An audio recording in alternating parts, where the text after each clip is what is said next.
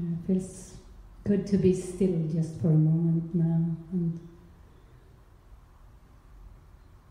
allow our thoughts to just get still and just let go. Let our thoughts go for a moment. Just relax.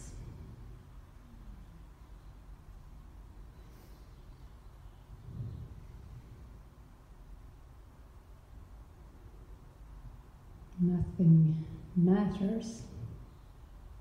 Nothing matters.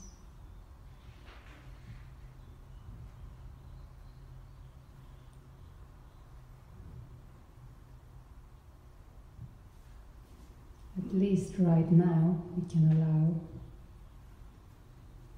that idea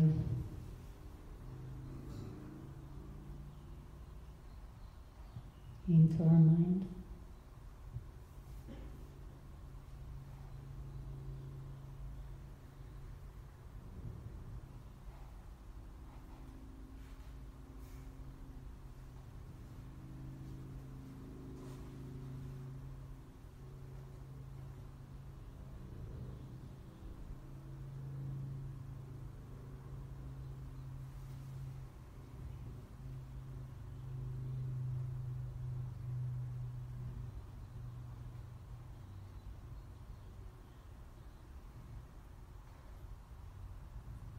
Thank you for allowing that stillness. This is so helpful to allow ourselves to take a moment to just get still.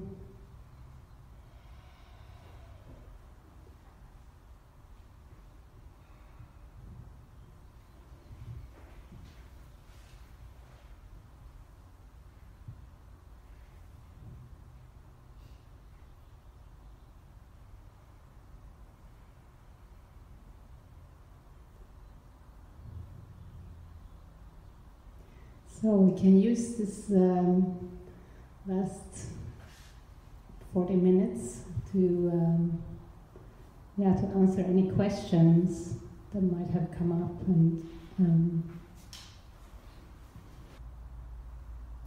this song that I played is just such an expression of joy, and it's a friend of ours that made this song. And it says in there, you don't have to seek for love, because love is seeking you. Your love is already there. Love is, but what we do have to seek for is the blocks to love. And the human condition is such that it puts up blocks to love all the time. That's what the timeline is. So our task is to learn to see them, to see the blocks to love. And they are always there to see. And when we see them, we can really see them. And when we really see them, they go away. And we do experience the present moment. And I love the chapter in the course that's called Practicing the Holy Instant. And it's about this, practicing the Holy Instant. It's about seeing the blocks to love, to let them go. So in combination with all this exposing and expressing communication that we've been talking about, the silence and meditation and going within is a very powerful pathway. Using A Course in Miracles and combining the relationships with the silence is a very, very powerful mix. in awakening fast.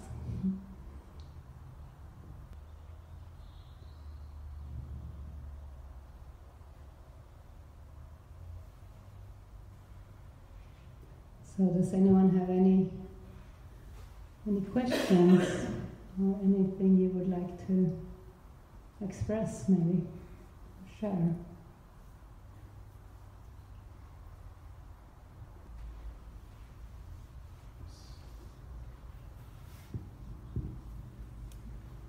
We can read the first little bit from the chapter and then I'll read a couple paragraphs down, because this chapter does follow the special relationship chapter.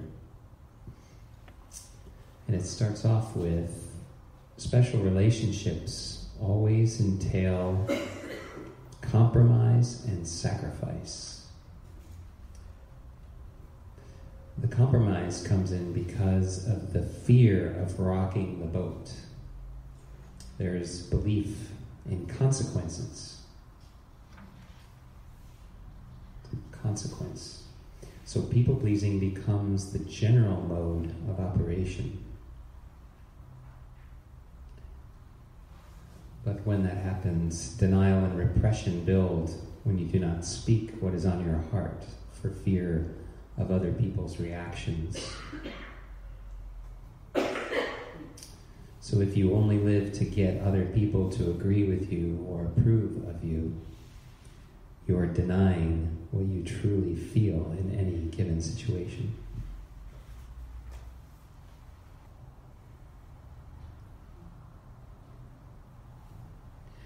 There's a little metaphysics in this section, but then it goes right down into the practicality. So see if you can follow it a little bit. It says in the deceived separate state, the mind is highly uncertain. Because we are identified with a distinct and separate person, our true strength is obscured and is something that the mind is out of touch with. Therefore, the attempt to look to people for approval or behaving in certain ways to make it smooth for others becomes a way to feel accepted, liked, and approved of. We feel okay only if we are okay to others and their perception, if they don't get mad at us. People-pleasing is a bargain with reality. It is ego looking for love, recognition, and respect from others to consolidate the belief in a small self. It sort of goes with that expression, you stay small because if you were so bright, you wouldn't want anyone to feel threatened by the light. That famous quote. It can take many forms. It can be looking up to other people or covering things over. It is a way of trying to minimize fear, so that piece, but without actually letting it go. And that's the ego's motivation. It's all the control in there. It's to minimize fear but not let it go, so it's always there. While you are busy focusing on external situations, it will be difficult to find stability and peace of mind.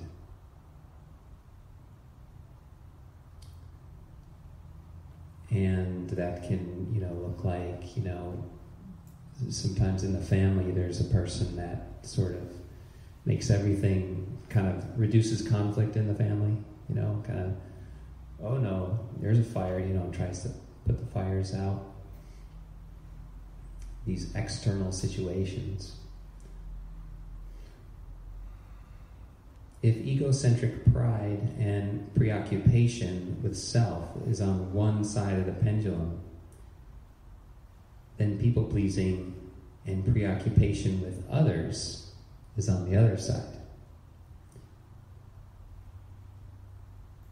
When we people-please, we make other people so important that we lose all sense of integrity.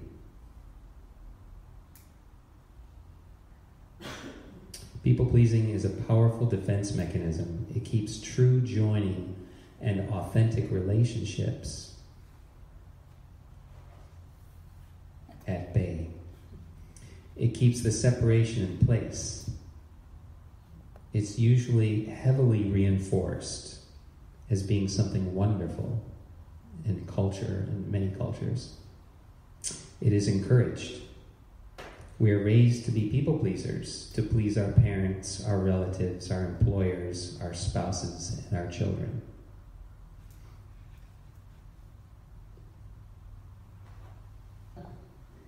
Okay, who was first?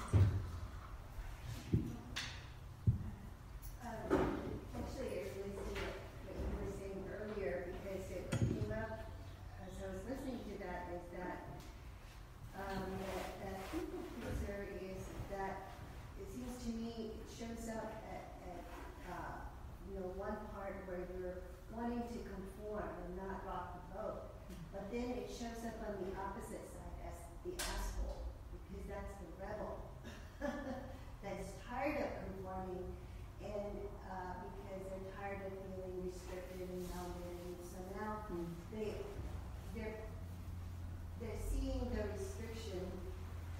They're tired of the restriction, so the solution is freedom, which is the release of the restriction, which is the rebellion, which is the asshole. That's how I'm seeing it. Yeah, and neither will satisfy. So yeah. So the opposite of the people pleaser is the rebel, or the yeah.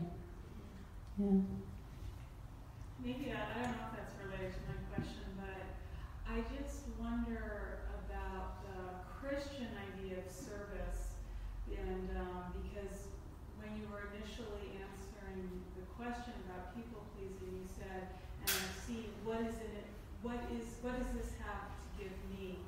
And that is such a flip of St. Francis prayer, allow me to serve and to lose myself that way.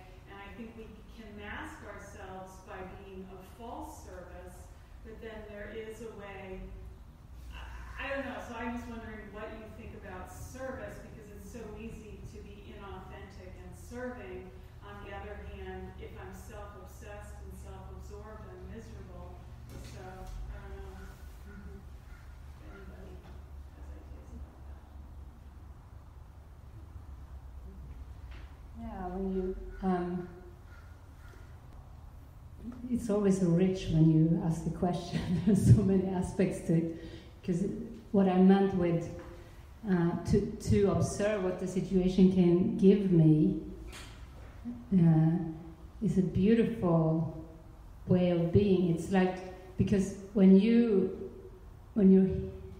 healed, when you see from a healed perspective, you will feel that everything is a gift for you. Everything becomes a gift. So it's not like a gift to the ego, like what can I get? It's not like that. And yes, service, of course, the mask, the people pleaser is a servant, and it's very common. It's like to become a nurse, or all the service occupations in the world can be used for people pleasing, for false empathy, or to cover up, to not look at our own pain. So it's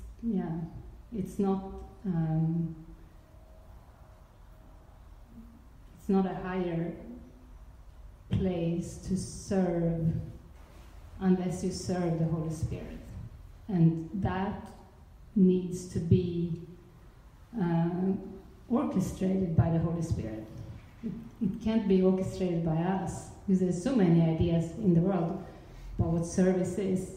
And it can be beautiful, and of course you can be guided, truly guided, to go into some service, to undo something in your mind, to see something in your mind. But everything we do has to be because we want to heal our own mind and not fix the world. So that's the important, very important. It's very distorted, this thing of fixing the external world and try to make it better.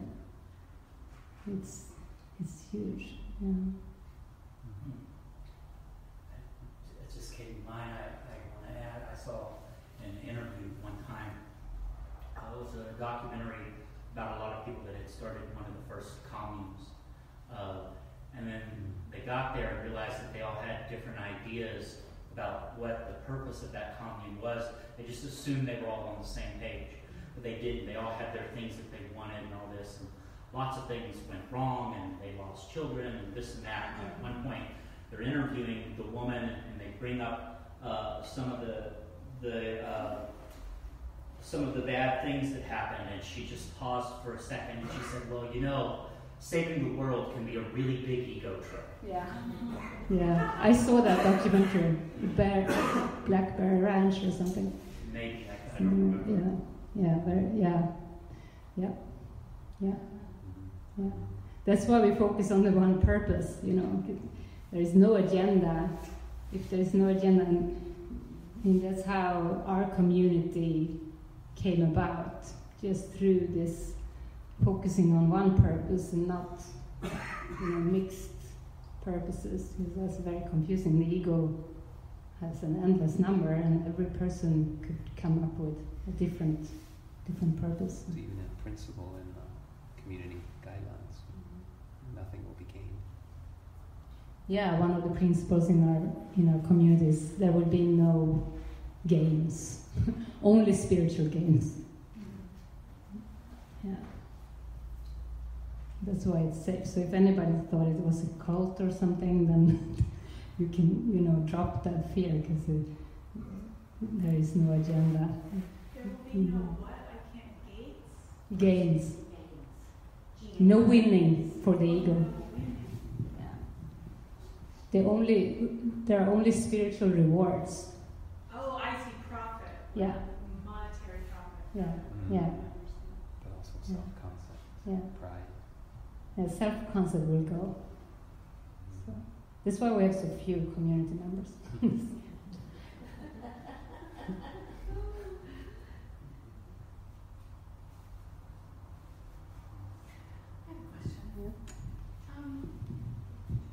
In relationships that are long-standing, I wonder if you have some insight on the projection of the past onto the present. And I find for myself that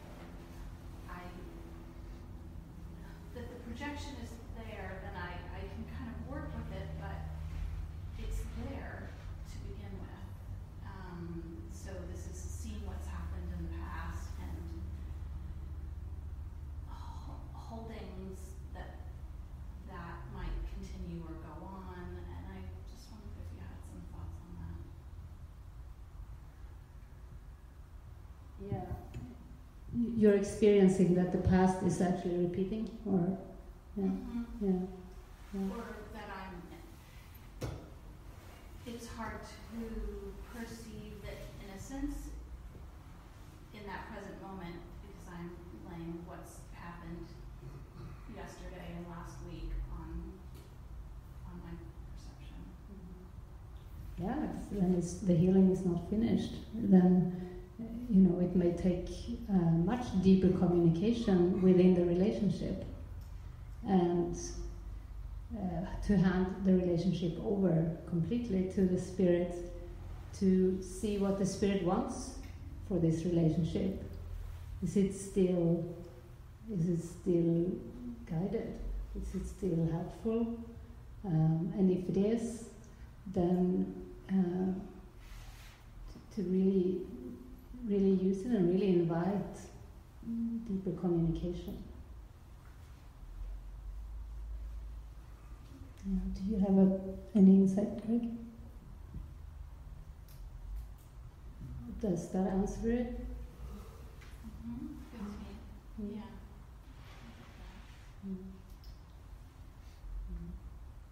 Yeah, because it's useful to. So this is a path where we work so deeply with our own mind. You know, the Course in Miracles is a self-study course, and we work so deeply with it, and we want to transform our minds so that we see things so differently that it's gone. You know, but I think that in combination with the communication within the relationship is necessary, and to really be open to any possibility, any outcome, even if it is about the relationship being maximized, finished, or if it is a deeper stage coming in where there is better communication. Yeah. Yeah.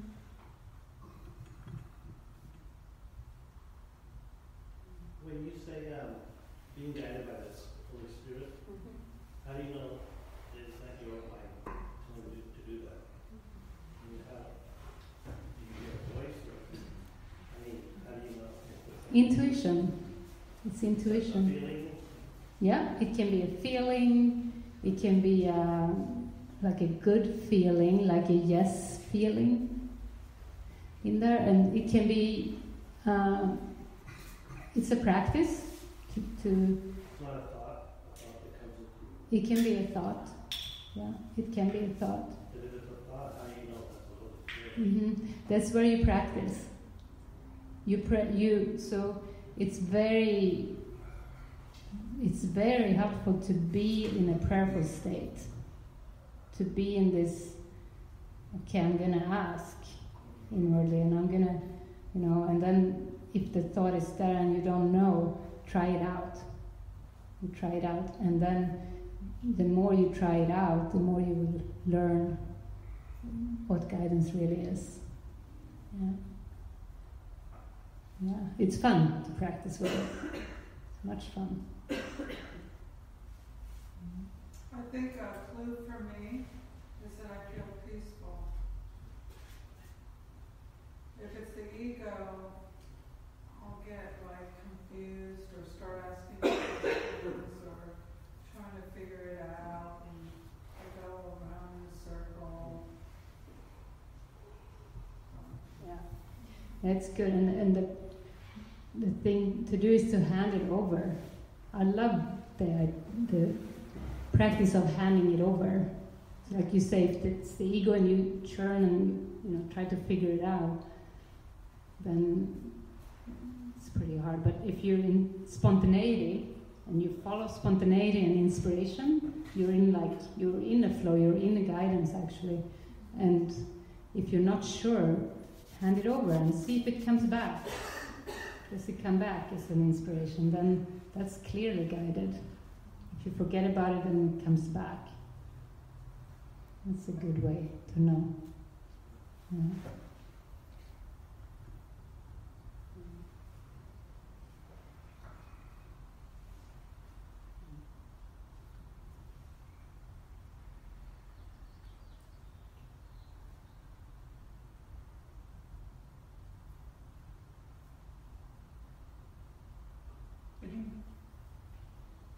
Really made the decision that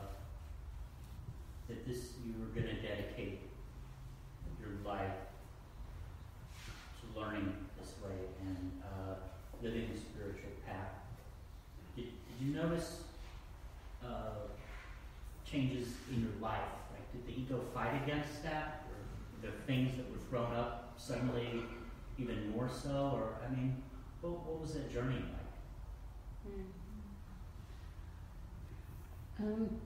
It was more like I just had to drop stuff. I just had to say no to stuff that I just couldn't play the game anymore.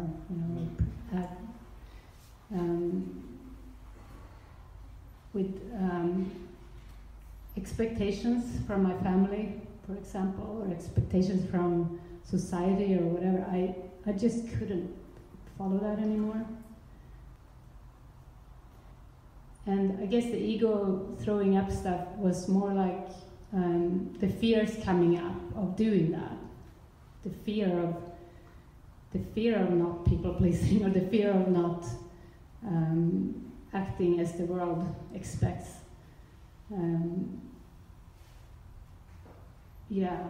To face that fear, that was something I had to do.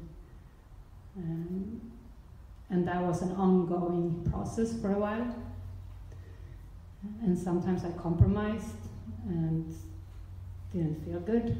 Like in especially family occasions was something I compromised and didn't feel good. Yeah. So that's an area where it's very practical to practice guidance. To practice if you hear a yes or a no, and if you're not sure if you want to, go somewhere or do something, just to do it with very high awareness of how you feel, and just be in an inner dialogue with the spirit, or with an inner, just observing how you're feeling, how you're acting, what you're saying, to see where the different personas kicks in, because you may act differently with family members than with workmates, or there may be those different expectations, and you start to learn to see where you do those different things, and you start to want to be more honest, because you learn that you do it for yourself. It's like there is nobody else out there. That's why also to go this path with the Course in Miracles is so amazing, because to really practice, there is nobody out there. Imagine if you start your day tomorrow and you're gonna practice, nobody's out there. There's only a reflection of my mind or my thoughts, and to dare to practice that. It's very encouraging to do that, and it works. And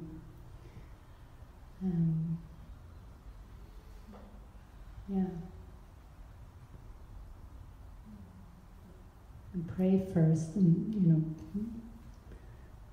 pray, be with me, Spirit, and then just take small steps towards it.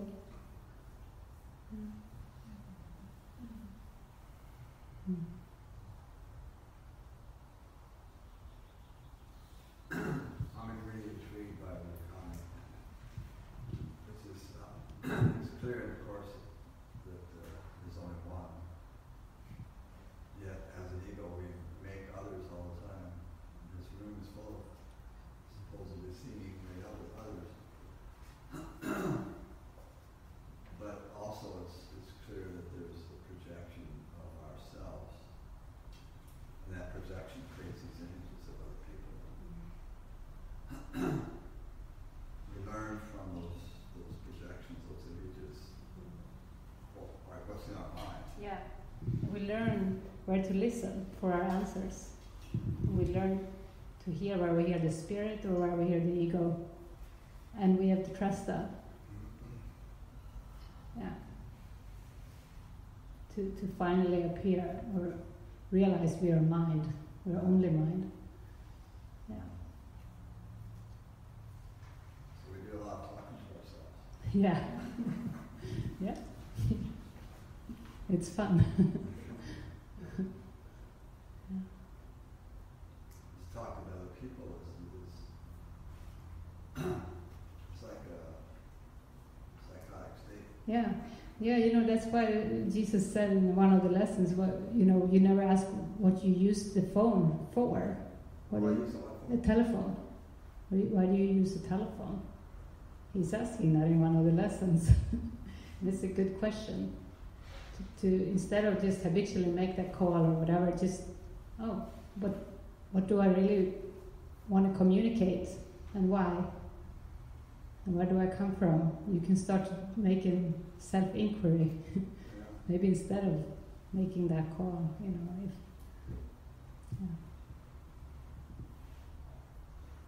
That seems like it's the true mystical path, right?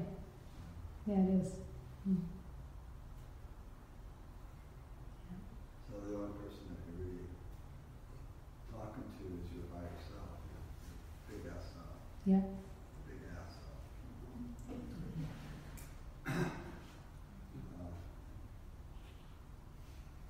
Yeah, that's it. Because that's why also Jesus is saying that your brother is the Christ. Say that again. Your brother or sister is the Christ. It's the Christ mind. Yeah. So that's why we need to look at our projections, because if you see human beings walking around, you don't really see the Christ, So that's why it's so useful to do this self-inquiry and work with our beliefs and work together in relationships where we share the purpose of healing. It saves time. What we did today is like a mini retreat. And so imagine if you did this, for 7 days or 5 days or even a weekend. It's transformative. People go home and feel different, and it's very, very, very helpful. And some people come and volunteer and stay longer too. Some people, a few stay for life. So to go into that more, it's like when I'm speaking to somebody or speaking to you right now, I'm either coming from my ego and I'm speaking to my reflection of what's in my mind as the ego, or I'm seeing beyond that, and I'm seeing the spirit in you, and I can hear from you what spirit has to say to me. Yeah, so it all is about your intention. So if your intention is healing or listening to the one voice, that's what you will get sooner. Yeah. You will get the true voice sooner, or maybe immediately, because you always choose only between listening to the ego or the spirit. And that's every moment. It's not just when you speak or listen to someone else. It's in your own thoughts all the time. Yeah. Well, what a great topic to finish up the day. Yeah. Just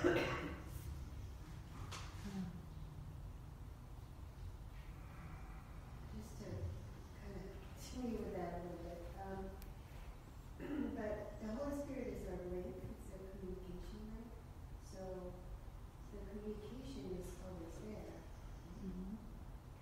So even when we think we're talking to the ego, we think we're following guidance from the ego, that doesn't break the communication for the Holy Spirit, does it? No, it doesn't.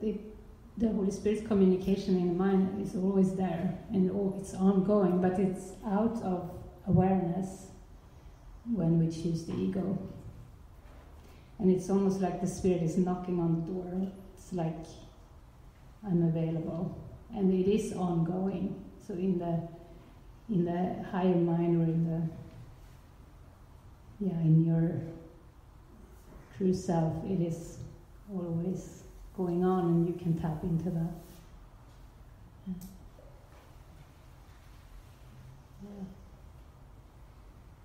Okay. Well, how lovely this was. Thanks so much for coming and letting us share with you. And we do hope to see you in the future sometime if you feel inspired to come to more events. We do have 3 more events in Ashland.